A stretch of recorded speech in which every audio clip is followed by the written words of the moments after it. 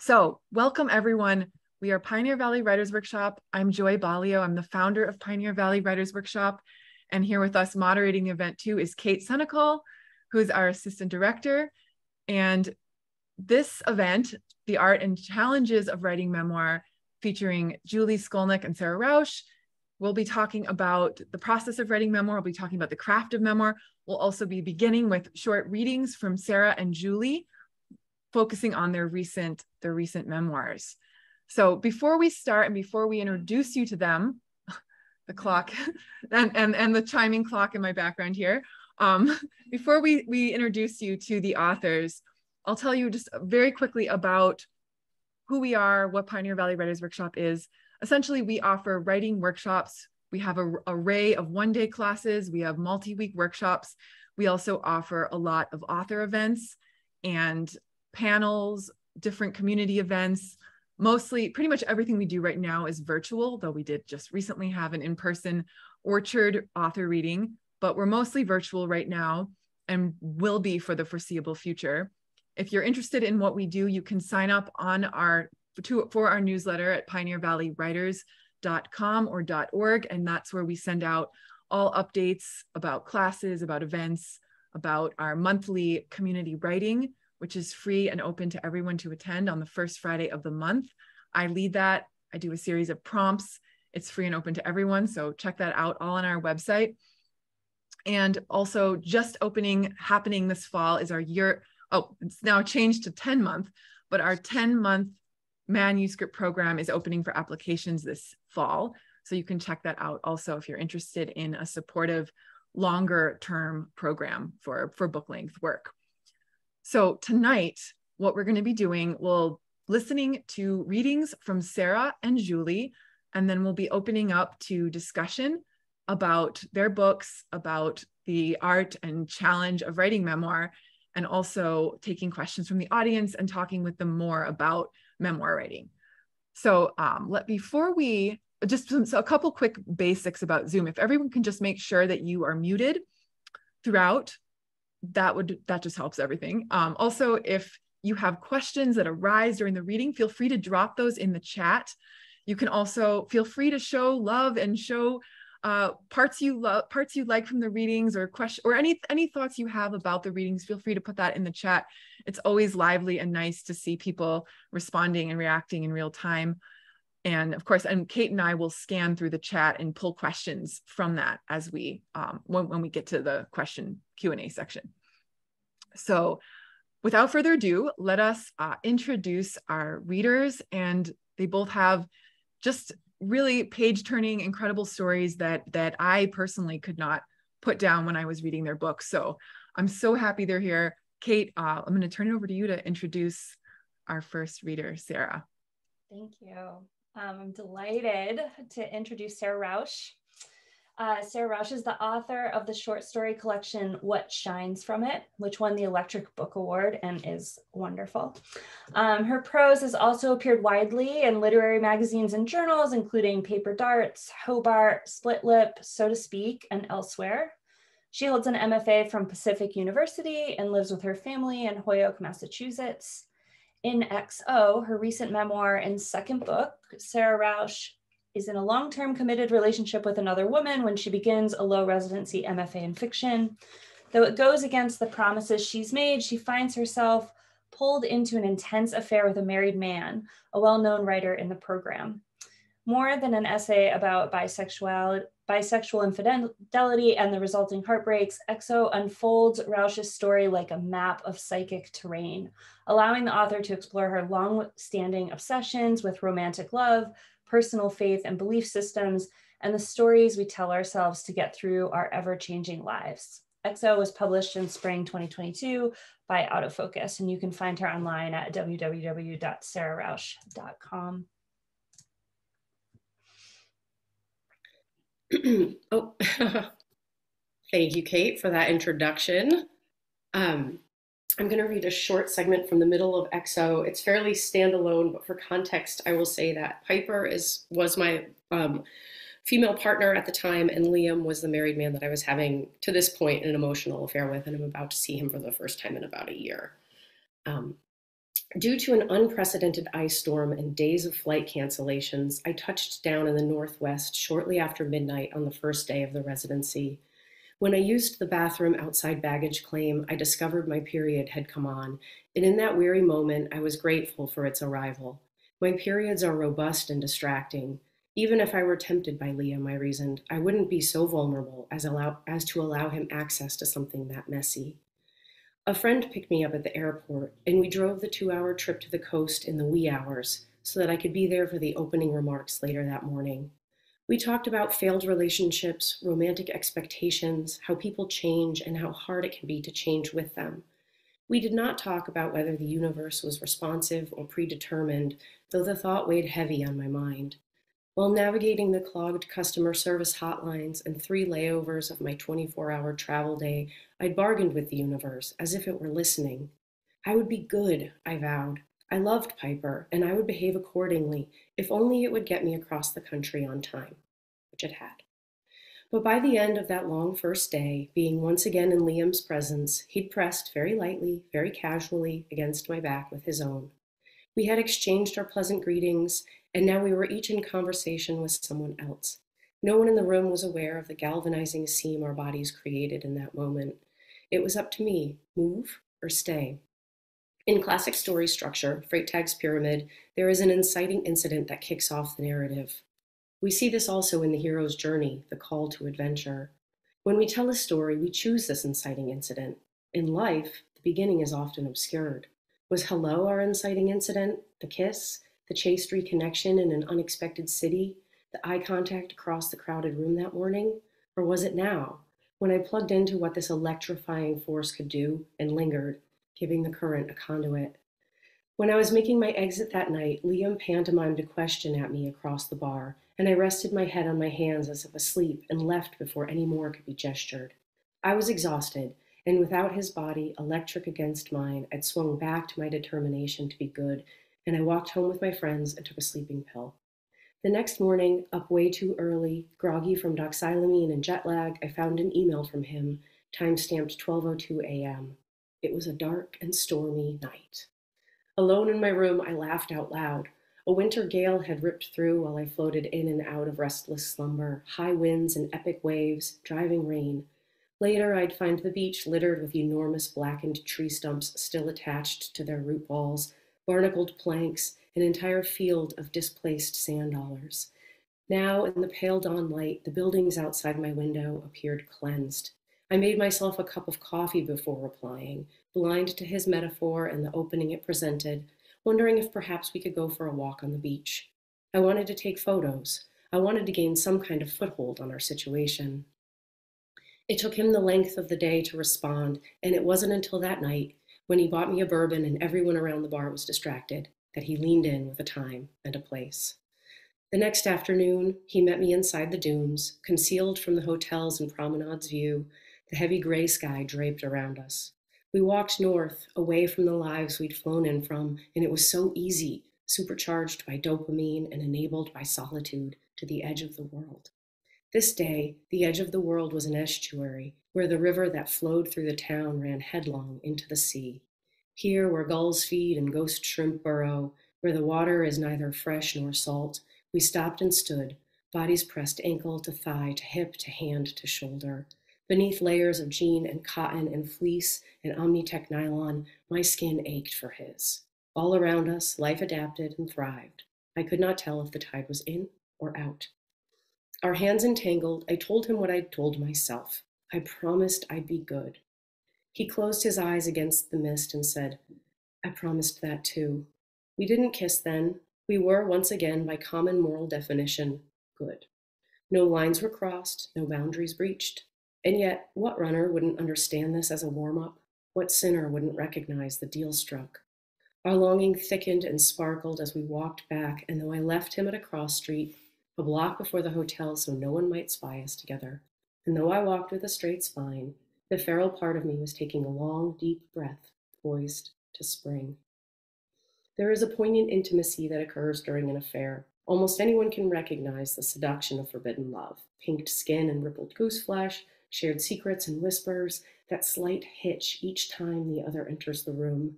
There is the adrenaline of the secret, the heart hammering, and the hope, the just this once, and the again. How much is too much, you might ask, and when do we stop? There is no answer. The night he touched my distended belly after I jokingly confessed to eating the world's biggest Reuben for dinner, I went back to my hotel room feeling full and perhaps a bit self-satisfied. I would live up to my vow. I would. We'd crossed the halfway point. I was here, upholding my promise. I changed into my pajamas and washed my face, and it was close to midnight when I checked my email. There was one from him. I can't help but think, what if we just had one night together? I'll stop there. Thank you.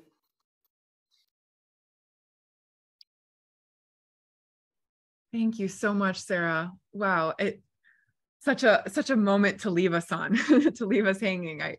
I remember reading that and just not being able to put down the book at that point. All right, so I will be introducing our next featured author, Julie Scolnik. Julie is a concert flutist and the founding artistic director of Mistral Music, a chamber music series which since 1997 has been known for its virtuosic artists, imaginative programming, and the personal rapport she establishes with her audiences. Paris Blue from Kohler Books is her debut memoir, a story that has lingered in the corridors of her psyche for over 40 years, about young love, heartache, and the role of memory in our lives, set against a backdrop of classical music and Paris. Since Julie's treatment and recovery from breast cancer in 2005, she has found ways to play and curate benefit concerts which raise funds for support for underserved women with the disease. She lives in Boston with her husband, physicist Michael Brower. They have 2 adult children, also musicians whom she frequently performs with. You can find her online at www.juliescolnik.com. Welcome, Julie. Thank you, everyone. Thank you for inviting me to be here. Thank you, Sara, for letting me share the screen with you. I'm afraid I have a little bit more than Sara has to read because I had a hard time deciding which sections, and I put it on paper so I could go a little faster. Just to set you up, my book begins when I am 20 years old and have just arrived in Paris on a school year abroad program, junior year abroad.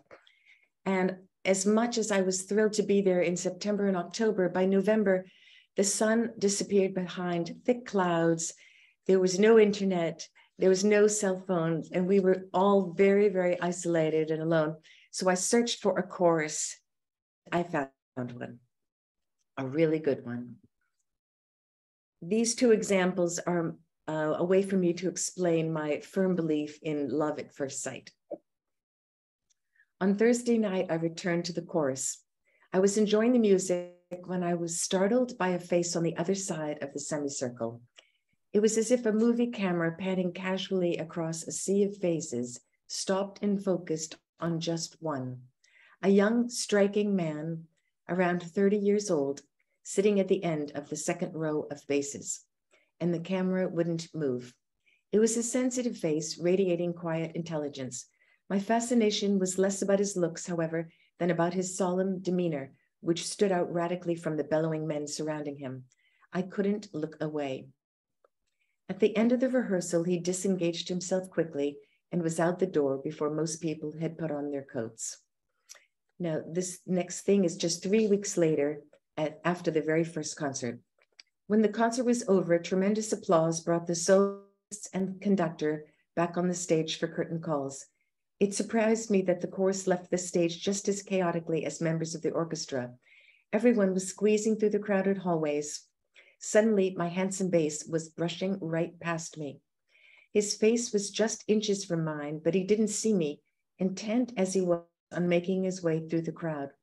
It was the first time I had ever seen him up close, and the effect was no less potent than if I had just imbibed a mythical love potion.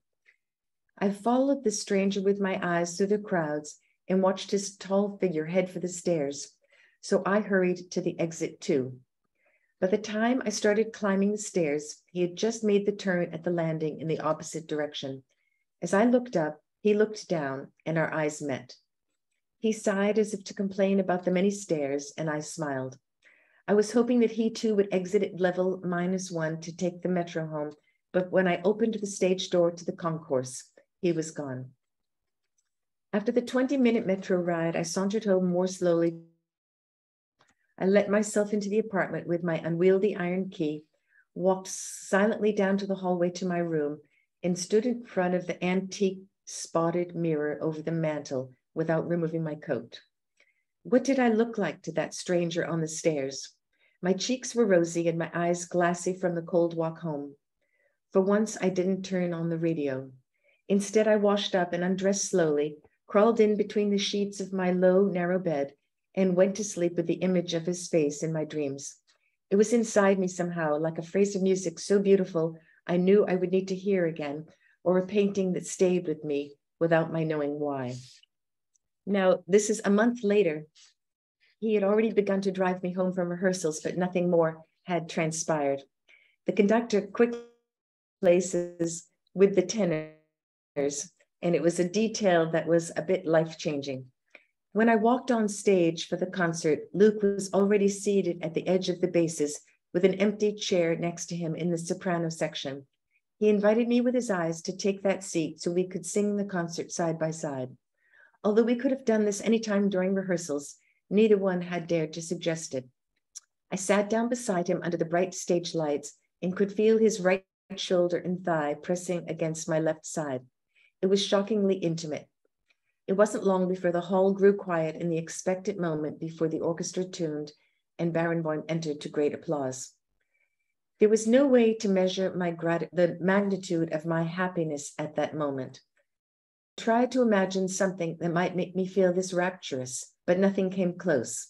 The proximity of Luke's body breathing next to mine, our bodies touching in the stillness of the concert hall, with neither the need nor the possibility to speak. The excruciating pleasure of knowing that we were feeling the same thing for the next 2 hours as we listened to music that we loved. My sensibilities were set free. I found a note wedged into my shutters. It was a short little note how he had been sitting in his car for over an hour waiting to see if I came home. Now that he had come to my window once unexpectedly, he took another chance later that week. Early Thursday morning, I returned home to find a note scribbled with a dull blue pencil on a piece of paper wedged into the shutters. Where was I? Wandering around Paris somewhere, not knowing that anyone was looking for me. Nobody had ever looked for me or waited for me before in Paris. No one had ever noticed if I didn't return home before dark or if I were wandering the other side of the Seine, lost for hours at a time. I held the note in my hands and I cried. Eventually, I started teaching them English lessons. They started in parks and cafes, and ultimately they did migrate to my little maid's room up on the 6th floor. And this time it was always text as pretext. And this time it was Wordsworth's poem, Tintern Abbey.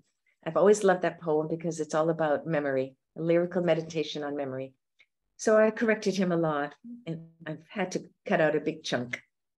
But the more I felt his warm breath in my ear as he leaned over my shoulder to read, the more I let him get by with not just words, but entire phrases that were completely unintelligible. After a few more lines, I no longer heard a thing, as I nodded yes with my eyes closed. Mademoiselle Scolnik, he said as he kissed the back of my earlobe, "You're not finding any more words to correct?" he asked. And then he rolled me onto my back and kissed me slowly. This is, of course, all in the name of learning, all part of the lesson plan, I'd say, in bits and pieces, when I could get enough air in between kisses. The lips must be retrained. In a lazy, lust-filled stupor, burying his face in my neck and hair, he said, "I find that your pedagogical skills are much improved, Mademoiselle Scolnik, and very effective. These must be the nouvelle méthode d'anglais, the new English lessons." An hour later, I walked Luke to the bus stop. "English lesson tomorrow, Julie?" he asked as his bus drew near. "New methods are old?" I asked. He smiled and hopped onto the bus, stood in the doorway and waved goodbye. I walked around Saint-Germain as daylight faded and streets became animated with people heading home to their families under their arms. I picked up something for dinner from a small market and wandered home. I didn't mind that Luke left me alone. I felt flush with love as I climbed the 5 curving flights of stairs and one steep, narrow one to my little maid's room at the top. Collapsing on my low bed to read Madame Bovary and listen to my radio, I felt safe and happy. I didn't care about Hemingway, Fitzgerald, Gertrude Stein, or any of the dozens of writers who would describe the magic of the city. This was my Paris now. Then, fast forward 2 years after we broke up to demonstrate the heartache. I couldn't get over how the world around me looked the same when everything inside me had changed. Was nothing that he wrote to me true, or was love something so fragile that it could turn to dust just like that in the course of a few days? Phrases from all his letters I knew by heart played incessantly in my ears, when I took the red line from Charles Street Station to Harvard Square, and the subway rose up above ground as it crossed the Charles River. My body ached for the vastly more beautiful old bridges of the Seine and for the life that I had imagined there. I'm never going back, I heard myself say. A door had shut. Open it now, and I would find no enchanted garden. Now we're going to fast forward 25 years. I'm happily married with a man that I met at a newsstand. I have 2 kids, 10 and 6. I think that's what their age is. I can't do the math now anyway, but, and Luke contacted me when he was in Boston on business and asked if he could meet. When I hung up, I retrieved his box of old letters from the top shelf of my closet. That box had migrated from closet to closet in 5 different homes since 1978, and yet there they remained, eerily untouched. I reread some of them for the first time in nearly 25 years. The memories of both love and anguish were as real as if our story had happened yesterday, as if I had compartmentalized the pain and preserved it in a deep alcove of my being. I sat on the floor, poring over them one at a time, surprised that I still remembered the musical flow of each one so well. There were tears, but I didn't miss Luke. I missed myself at 20 when there was nothing in the world I was more certain that I wanted. When my concert was over, I got in my car and headed toward the Boston Harbor Hotel, where new blocks of scaffolding and construction forced me onto streets I didn't recognize. A major snowstorm had been predicted for that evening. What am I doing? I whispered several times under my breath as I turned down incorrect one-way streets. It felt wrong, that it was late, that I was going out of my way to see him, and that if I hurried home, I might kiss my family goodnight before they went to sleep. I had long since worked my way back to wholeness and sanity since recovering from this painful love affair. I had landed intact and thankfully in a rich and fulfilled life with the man I adored. There were evenings when I stood in my kitchen with flour-caked hands, trying to perfect my tarte tatin, a fire burning in the living room, the scent of fall leaves outside. My kids would be playing a piece together in the adjacent music room and asking me to join them. Mom, come play hide and trio with us, they'd say, and my heart would soar. So why was I here? When you fall in love at 20, I wondered, as I drove around lost in the narrow streets of Boston's North End, does the heart form around the other person, like an old tree slowly absorbs a sign hung on it when it was a sapling? And then when it's gone, do you ever feel the lack of it, feel its imprint where it once rested?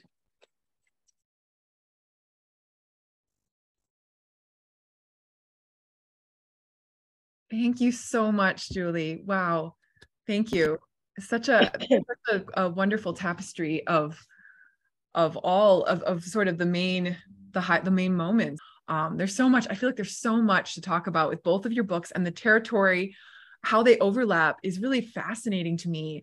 Can we start by just hearing from you about the process of what it was like writing these books? And for Julie, I know for you it was years and years. Sara, I'm curious about the time span of how this, when you kind of first conceived of wanting this to be a book, and how long, and just sort of what that process looked like. Okay.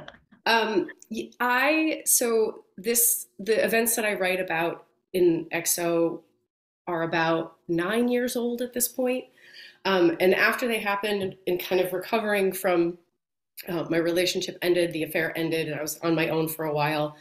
I was I am a fiction writer, and so I just figured I was going to write fiction, and I would write about this as fiction, and I did a little bit, but I felt like I couldn't quite touch on the things I really wanted to touch on in the fiction for some reason. There was something that was kind of keeping me out of it.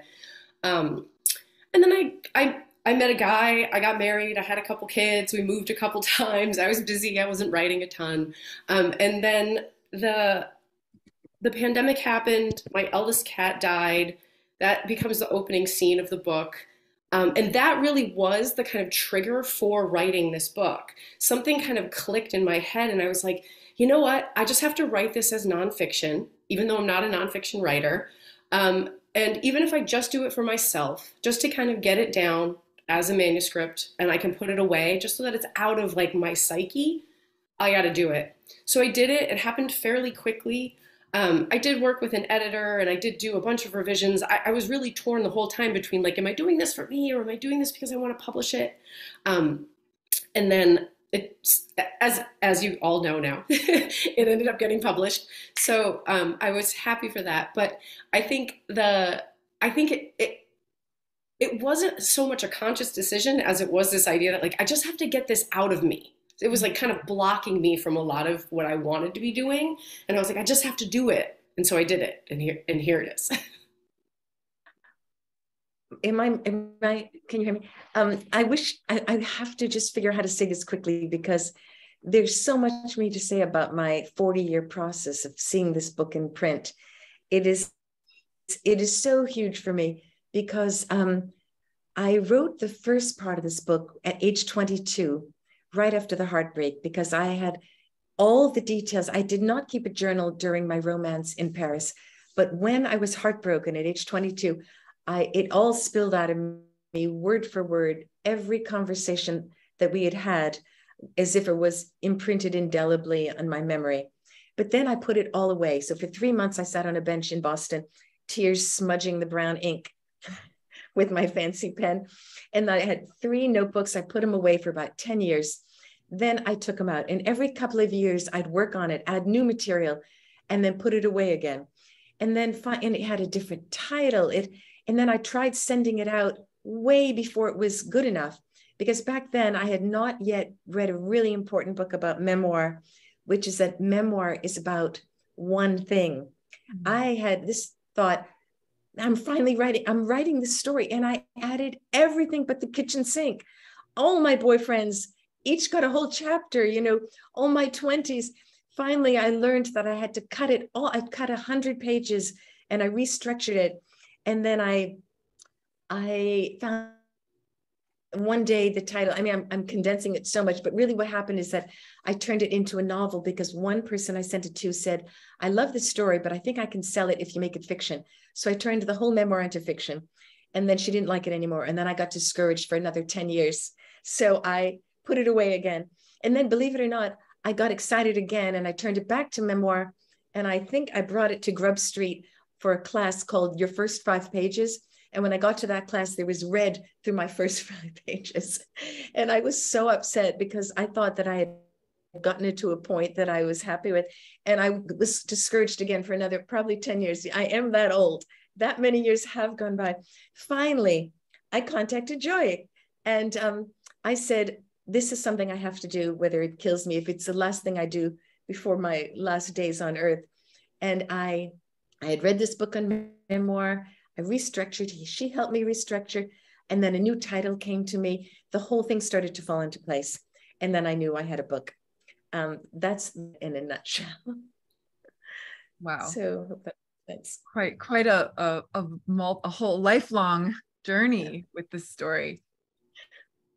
One thing that really struck me reading these books back to back was it wasn't just that there were commonalities rooted in the focus on the romantic relationship, but you can see overlap thematically. And I think it'd be really interesting to hear both of you speak about how centering your book on romance, how did that allow you to explore other themes? Did you plan ahead that you would write about these other thematic things in addition, or did it just sort of arise naturally as the story unfolded? Or I'm curious about that. Julie, you seem like you have Yeah. Also, I just noticed that this Christine LaBelle asked what the book was called, that changed my life, really. It's Marion Roach's book called The Memoir Project, which really helped me because she said memoir is a universal truth as illustrated by a personal story. My universal truth was that if you're young and this is your first love and it's deeply romantic and highly intense and ends suddenly without any answers at the hands of somebody who does not communicate well, that can embed itself in your heart and soul for an entire lifetime. That was my universal truth. And I think my story illustrates that. So that helped me. And that's how I got to where I knew that, oh, this doesn't belong in this book. It doesn't have enough to do with the main story. Anything that seemed to help the main story, I kept. Everything else I got rid of. Was that a bit like yours, Sarah? A little bit? Yeah, I think so. I mean, I feel like I write about romance a lot. I write about relationships a lot. I think that's really interesting. But I really, and I knew like, as I was writing about this and I knew I wanted to be writing about this, I was also like, I want this to be about other things too. And so, I mean, I think my book definitely is a memoir, but it kind of falls outside of that genre a little bit too in its essayisticness, in that I'm kind of not really writing about, there is a through line. I am writing about one thing, one story arc in my life, but there's all these other elements that I was kind of weaving into the main storyline. And as I was writing, I think that's kind of how I made peace with this idea that I was writing about these romantic pieces of my life. Well, I was like, but I'm also writing about a lot of other things. I'm writing about God and philosophy and spiders and you know, anything I could weave in that felt like it was like, could become part of the story, could become part of the fabric of this world that I was creating. I got it in there. It's so fascinating, Sarah, to see that. And I was really struck by that in your book, the way you do have these kind of forays into these other philosophical questions and topics. And in some ways, like the memoir form is like, it's this time in your life, right? But you're also curating something that is by what you're kind of putting together, by what you're choosing to juxtapose, you're kind of curating something that isn't exactly the way it happened, really. So it's just a very interesting approach, I think, and very interesting to think of the memoir genre as having that like slight fictional quality, maybe. Yeah. Well, you're always choosing what you bring into it, right? Even though it's memoir, even though you're writing what happened and you're trying to be as honest as you can and as honest as your memory will allow, you're still curating the story. You're still choosing what to put in and what to leave out. So there's always that aspect of the process. Something I'm really curious about is what would you guys say that was the biggest struggle for you in kind of putting in your book together? Was it something craft related in the writing itself? Was it some of the choices about what to include, what to show? Was it dealing with the topic itself? What would you say you struggled with? I think for me, one of the reasons I wanted to make it into a novel was to protect not just myself, but my family, and notably my poor husband. And everybody always says in a hushed voice, as if he didn't know about this story, or as if somehow there's something I have to walk on eggshells around. How did you? And it's so funny because how did you tell your husband? As if he didn't know this story from the day I met him. You know, it's so much a part of my past. But for me, that was partially what was so difficult, because here I am, and a lot of people, as you know, when you're trying to promote a book, you try to get everybody and his uncle to write a review. And there were so many reviews by these young readers who just so totally missed the point. And they would write things like, I didn't understand why Julie went back when I thought she said she moved on. Why did she feel she had to contact him again? I mean, that's just people who don't understand the grays of human emotion and and it's just so simplistic not to understand that. Yes, that's the whole point of my book, that first love embeds itself deeply and it's hard to move on, or it's not that it's hard to move on. One of the things I hope readers should take away from my book anyway is that our memories are not to be canceled or deleted, but cherished. And they make up who we are.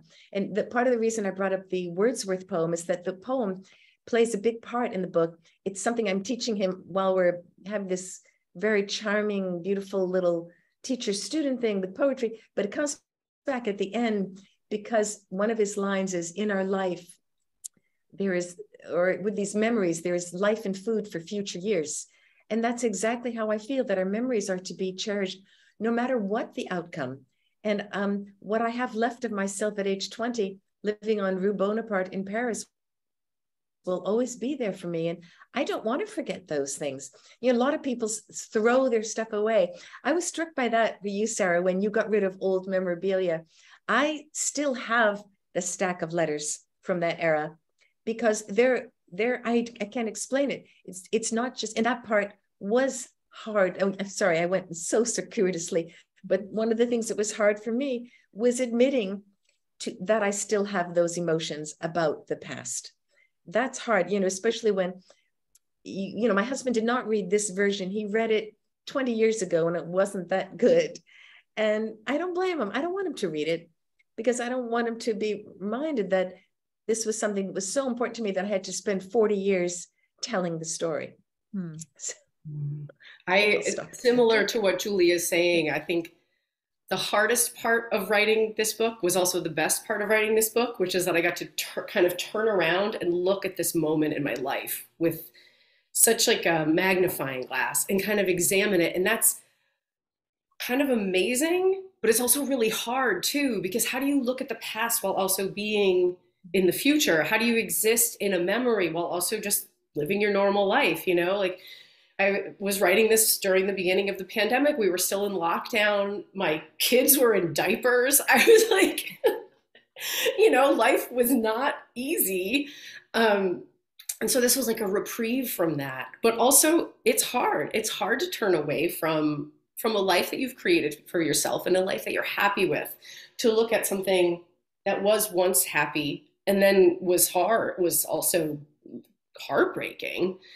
So it's this real balance between like the joy of being able to do that and the like the real difficulty of being able to get back into that and kind of inhabiting, you know, when you're writing a scene about heartbreak, it's hard not to just bring that into the rest of your life because you're really feeling it. There was a beautiful quote by the writer, Leah Hager Cohen. Do you know that writer? She just said, because there is some kind of reconciliation to be living in the past, just like you said, Sarah, and then loving your current life. And she said, Paris Blue could speak to anyone who's ever yearned for closure that never came, but her memoir doesn't simply try to make sense of a bewildering romance. Through telling the story, she manages to bless the past in all its complexity while giving herself fully to the present. And I thought that really put the finger on exactly what you were saying, you know, that we don't have to think, oh no, that part of my life, I've thrown all those photos and all those letters away. Anyway, it's such an interesting topic for me that I'm happy that anyone wants to listen to me talk about it. Well, you know what's interesting is like there are these, like given the elements of heartbreak and the fickleness of memory, I'm wondering if, I mean, you might not even be able to put your finger on things that you had to do this with, but were there tangible moments in the text where you had to make a decision to fictionalize something slightly for the sake of the story? Or did you find that writing about something that happened to various years ago, like did that space make, like blur the lines of like, what is the truth, right? Maybe there were even moments in the writing where you were telling the best truth that you could reach for, but I'd be interested to hear about what that felt like as you were writing and how you made those decisions. Good question. Yeah. I definitely didn't fictionalize anything, but there were parts of the story, especially in the first part of the book, where I'm covering a huge span of time in the relationship that I had been in before I got into the affair. I was kind of compressing. So it wasn't necessarily fictionalizing, but I had to like squish, I had to like kind of pick out and kind of combine moments into, they were still true. They're still the things that happened. They're still, and especially the things I felt and the things I remembered feeling. But I think all in all, it was easy to find the right moments to make the narrative work without having to fictionalize anything. I mean, I made up the names. I fictionalized the names. But other than that, the biggest fictionalization was I had to pull things out that would make these people recognizable for people reading it. And that's more of it's not really a lie, it's an omission, right? It's like, I'm going to leave this out for everybody's better good. But other than that, I think it was kind of fun to find the right moments to make the narrative work the way it needs to work for a story. My answer is very similar to Sarah's in that I am embarrassed to admit how many times I met Luke in Boston, way past the relationship 20 years later. I mean, it wasn't 3 in the book. I consolidated, just like Sarah said, I consolidated all these trips. Joy helped me with this. I didn't know how to do it. Which ones do I keep? So I consolidated them into 3 times in which I saw him post the young relationship, but there might have been a dozen, and that is embarrassing. So I'm glad that was, I think, and it's not really fictionalizing either. It's just, like you said, I omitted the other 10 or something like that. Yeah, Julie, I absolutely loved working with you. I just want to say that you were like a dream writer to work with. But I would say, yeah, that's speaking of craft and the craft of writing memoir, like that was such an interesting moment at the end of your book to work with you on, because I felt like, well, the sort of truth of what your story was more that you really encountered Luke in this one time. I feel like, and yet it sort of gets more, the actual truth was that you did have these different encounters with him. And yet I feel like emotionally, we feel it more the way you have it currently in the text. So it's like this very interesting decision that I think memoir writers can make, which is it's not, is it fictionalizing, or is it really just kind of arranging the sort of happenings of your life in a way that really kind of brings out the thing, how it really felt. Exactly. Right. It has to work as a story. I mean, no reader would want to read about each of these very boring encounters that I had, looking for answers, always looking for answers, never getting them. And then, that saved face just a little bit by consolidating. And then I think we have a question. We sort of talked about this a little bit. I'll ask it. Keith asks, I just lost it. So Keith asks in the chat, curious as to how you both created boundaries to keep the past from bleeding through and obscuring the present, especially while you were in the thick of the past emotion. So Sarah, I know you kind of mentioned that it was hard to do this, but were there things that you did around writing these, around being in the text, to kind of keep them separate? I don't remember having any kind of rituals or routines. I'm sure I must have, because I almost always do. I think one thing that I did, and maybe I should have just gone to see a therapist, but I really talked with my husband a lot while I was writing this book. And maybe that was hard for him to hear a lot of the stuff that I was dredging up, but luckily he's very patient and he's a great listener, and he knew about the story since the day we met.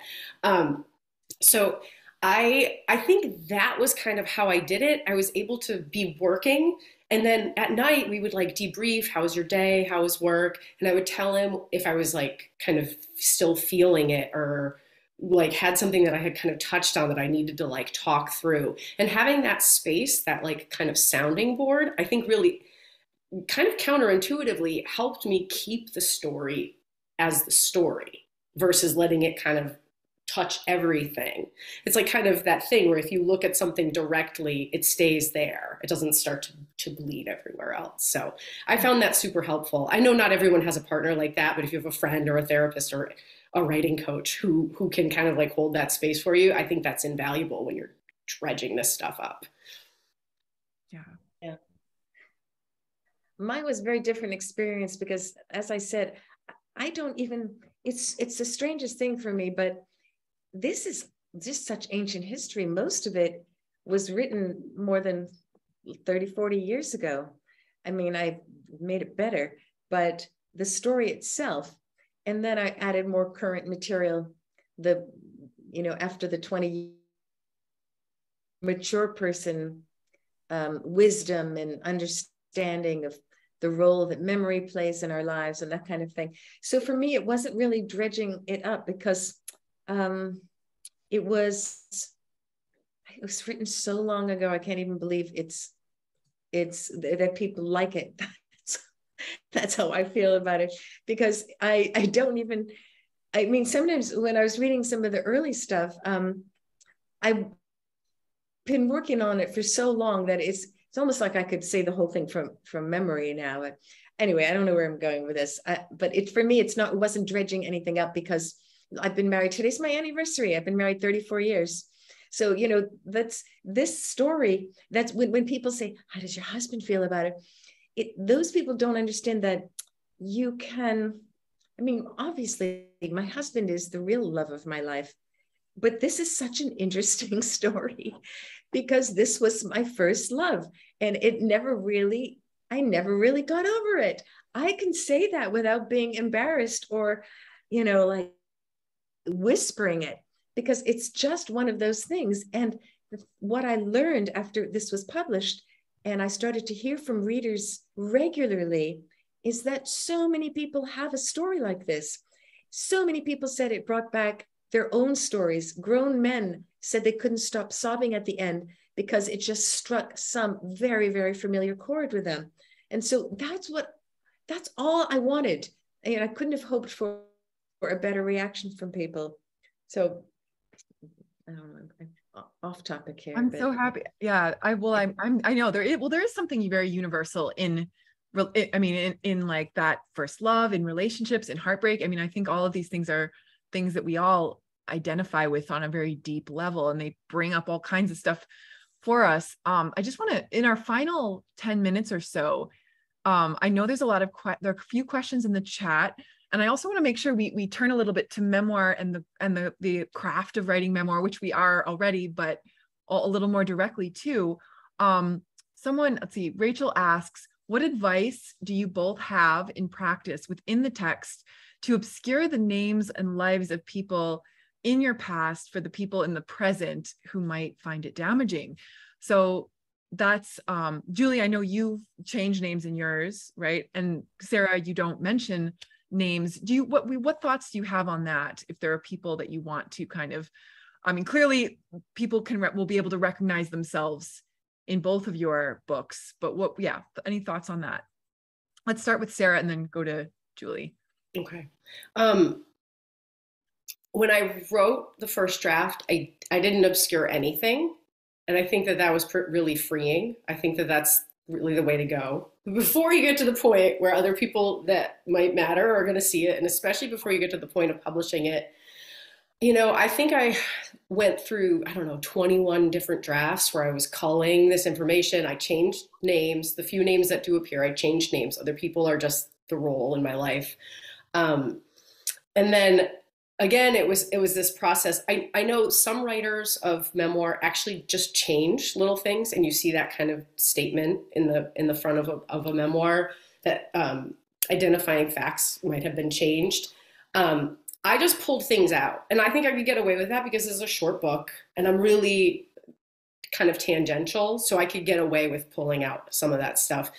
Julie's book is a little more involved, so she might have dealt with this differently, but I really, I did the best I could on my own. And then I worked with an editor, the editor and publisher of Autofocus. We worked together, and I had kind of a great setup in that regard, in that we actually had gone through the same MFA program, and he knew all these characters. He was actually he's kind of in the background of some of these scenes, which is interesting. So I had the great privilege of him being like, take this out. This is too recognizable. Take this out. Even if I didn't know who you're talking about, I might know who you're talking about. So that was invaluable. And I think if you are writing memoir and you're getting to the point where you're publishing it, work with either an editor or a coach or someone who can kind of help and guide you with those things. Like, what is too telling of a detail? And that, I think it's always good to have kind of someone to sound off of and kind of help you see. It's very, very, very hard to be objective about your own life. That's one of the beauties of writing memoir, right? Is like, you can actually do just in there, tell them the truth. But then it's very hard to see like what others might be seeing when they read. And that's why bringing in another pair of eyes is super helpful. Mm-hmm. I don't have a very good answer for any of that, because the only person I really said damaging things about was the flute teacher who seduced me in the back of the garden, and this guy, Luke, and both of those names were changed. However, Luke does know about the book, and I was worried for a while that he might sue me, but I don't think he will. I don't think he will. I mean, I know he won't, but I don't think he'll ever read the book either. So I wasn't really worried about that, because I could only say wonderful things about my husband. That's the funny part is, I mean, there was nothing I was worried about in terms of damaging. I don't know what I do, because I don't even, I think this is my one and only. A lot of people ask me, do you have another book in you? And I really thought about that. So, and when people say, I love your writing, like I said before, I'm always so surprised, because I find it's just so simply written from the heart, but not like when I read Sarah's writing, Joy's writing, these sentences are so complex and brilliant and just so descriptive. And I feel as if there's not one word in my book that you have to look up, because I don't use big words. Anyway, I'm only saying that because I'm going off again. We were talking about damaging. Is that where I was? Did I just lose my whole train of thought? Damaging things. I didn't really write about anybody that I was worried about being upset, except for those two people, and I couldn't care less about them. If the flute teacher were not alive still, I would have used his real name, but didn't want to get slapped with slander or something. Yeah, like that. it's always such an interesting question about like how much to. Yeah, and I think there's a question about this, how much to fictionalize or how much to include. And I mean, I know it's just such a question that memoir writers are always sort of toggling with what to change and who will it affect. And I mean, I imagine it is much more of a thing to really wonder if you should do, if it's people that are that you're writing directly about, like your very close family. Someone does have a question.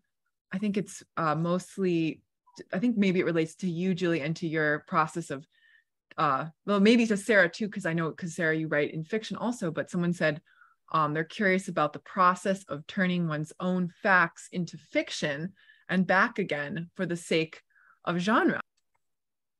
Well, I meant to add one quick thing, which is that when this one agent said, I think you should turn it into a novel, and then she didn't like it anymore, I thought, oh, but I want to keep it a novel, because then I can say anything I want and nobody will know it's my husband, or I won't feel embarrassed about still not being over this first love. But what I realized finally, and this is what finally made me realize I had a book, is that other people read it and said, Julie, I think this has to be a memoir, because it's the only honest version of the story. You can't just pretend that you're turning the story into a novel. It wasn't really a novel. It's just thinly disguised. And so for me, it had to be a memoir. And I know that everybody says that fiction writing is always autobiographical anyway, but for me, I wouldn't even have the first inkling how to write fiction, truthfully. So. Yeah, I mean, honestly, if I had been able to write this book as fiction, I would have done it that way. But it wouldn't do it. It just refused to do it. The story was just like, nah, not going to be fiction. It's got to be nonfiction. And if you want this done, you're going to do it my way. And I was like, all right, story knows best. Which I think is true in fiction, as it is in nonfiction. The story always knows best. Trust the story. So, Yeah. Yeah, it's so interesting how like a voice will just emerge and it's like the story wants to be told in this particular voice. I have a story right now, like it's submerged in some kind of fable, fairy tale, oral storytelling voice. It's like, okay, I never write that way, but the story wants to be told in this way. Yeah, it's interesting how same with the genre, right? Like you just have to think about it as memoir maybe, or truthful in order to get it out. Like something about the conception of it in your head as that is instrumental to it being written. Yeah, it's funny. I say a lot when I teach fiction classes that like, to me, the only way I know to tell the truth is by writing fiction. So I think this conversation is kind of taking us to interesting places and thinking about like, well, what is truth? What kind of truth are we trying to get at when in the storytelling world? But on that note, I would love to hear if you all just had any advice for aspiring memoirists, folks that are writing in the midst of writing their first memoirs, you know, like, do you have any recommendations, or after having just gone through it, is there something that you would advise people to do or not to do? In a second, can you just think of something amazing? That's a good question, Kate. Yeah, I mean, I think I would just say again, trust the story, follow the story, and especially if you're writing nonfiction, write what feels true to you in the first and early drafts, and then it will develop as time goes on. Don't worry in the beginning about getting it right. Just do it, and then kind of follow it. Trust it. You're going to revise it. You're going to make it different. You're going to make it better. It might take, this book kind of came out of me very quickly, and I think of those projects as like a miracle project. But then you have a situation like Julie where it takes a really long time, and so you have to trust whatever your process is. That's the right process for you. And I think sometimes I look at this and I'm like, how did I do this that fast? Like I feel, should I be embarrassed that I wrote this book that fast? And then I'm like, no, I mean, the next book will probably take me a decade, like I'll pay the price somewhere. But no matter what your process is, just kind of try to trust it. Always try to trust it. Most of writing is not knowing, right? It's just this unknowing. You're pushing yourself into this unknowing and you're seeing what's going to happen. So as much as you can, trust your process, and eventually it will get you where you want to be. So I think that's the best advice I have. That's good advice. That's good advice. I probably don't have anything to add to that except don't give up. That's my advice, because people, my friends have been hearing about this book for 30 years now, and they started to roll their eyes, and I said, Julie, why do you have to do this? And in the past year of having interviews, I always start with this Maya Angelou quote, because it's exactly the right answer. And she said, there is no greater agony than bearing an untold story inside you. And that is how I felt. I went through breast cancer, like your intro said. And when I didn't know what my future held, I said to my friends, can you please just make sure somebody publishes my story? I just want my story to be out there. So.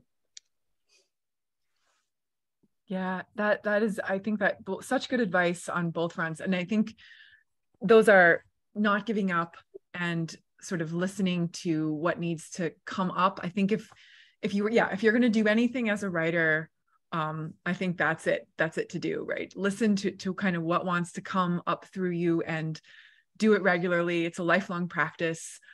Things, if you show up for it, stuff will come up to the surface, and what you really want to write, what is trying to come out of you, as these writers have shown us, will come up and will make itself known. Thank you both so much, and huge thanks to everyone.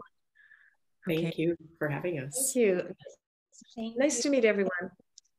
So in our very final minute here, I'll just make a quick announcement that very excitingly, our year-long, well, actually, you have to start calling it that, our 10-month-long manuscript program is opening for applications tomorrow. And we do have several sections. Kate, who's here with obviously part of the discussion tonight, Kate leads the novel sections. There's a revision novel section for people who have completed a full-length novel manuscript. There's also a first draft novel section, and Dorian Fox leads the memoir section. Carolyn Zykowski also, there's a nonfiction section she leads that is non-memoir, nonfiction, non-memoir, and she also leads a poetry hybrid section. So we have a lot of different sections of that program.